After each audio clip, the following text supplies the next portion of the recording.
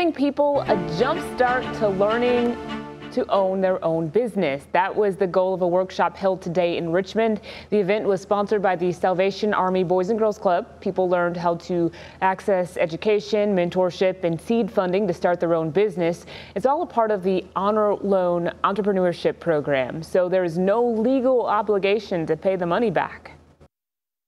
When people receive that support, the education, mentorship, and funding, they feel a sense of social responsibility, accountability, and a moral obligation to pay it forward.